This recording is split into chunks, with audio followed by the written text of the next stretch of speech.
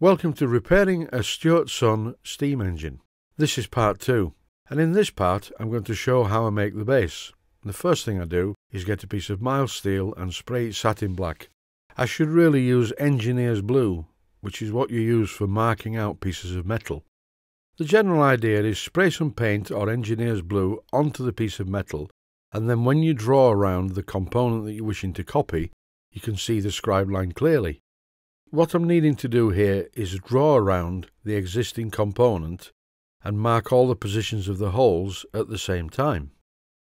And without the engineer's blue, or in my case satin black paint, a silver line on a silver piece of metal will be very difficult to see. And I only want to do this once. So here you see me drawing around the component. I know this is not really good engineering practice, and I'm really sorry about this, but this is the way I do it. I don't have an engineer's brain, sadly. I have a musician's brain.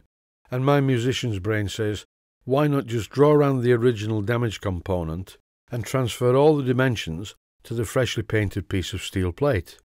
It would be nice if I could get a part from Stuart Models for this, but I don't think they do them for these old engines. And besides, the part will be much stronger, made from a piece of mild steel. So after marking all the positions of the bolt holes, it's over now to the drilling machine to drill the holes. I'm using a centre drill, and from experience I can actually see a spot on a piece of metal and put the centre drill where I need it to be. If you're unsure about drilling the holes this way, a better method is possibly to use a magnifying glass and use a centre punch and punch the holes manually before putting the drill near them. But as I've just said, I've been doing this for a long time and I just know where to put the drill. I don't always get it right though. I'd love to say, of course I get it right, but no, sometimes I drill the holes in the wrong place. And once upon a time, when I first started with metalwork, I would often make 3 components before I got one of them right. But I must have improved with age, because these days I do seem to get it right first time a lot more than I used to.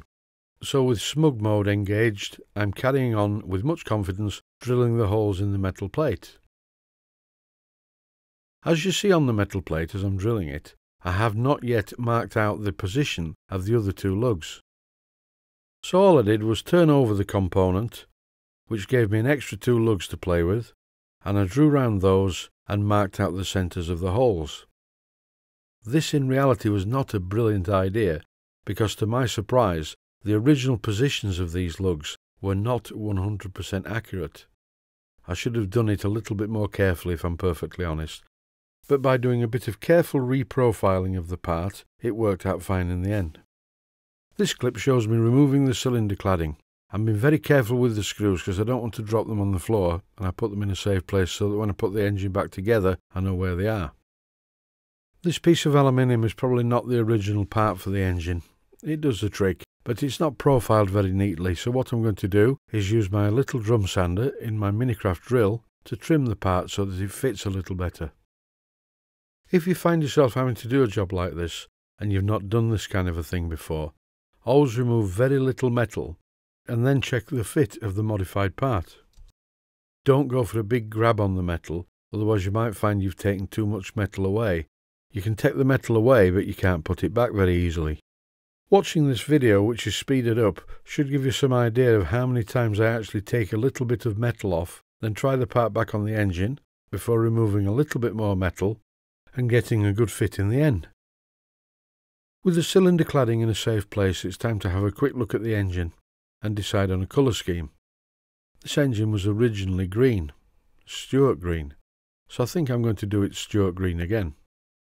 So it's into a bath of cellulose thinners, or lacquer thinners as I'm reliably told the Americans call it, to remove the paint. This cellulose thinners quickly removes the paint, and then it's ready for painting and finishing. This part of the job will be covered in the 3rd and final episode. Thanks for watching, and I hope you found it useful.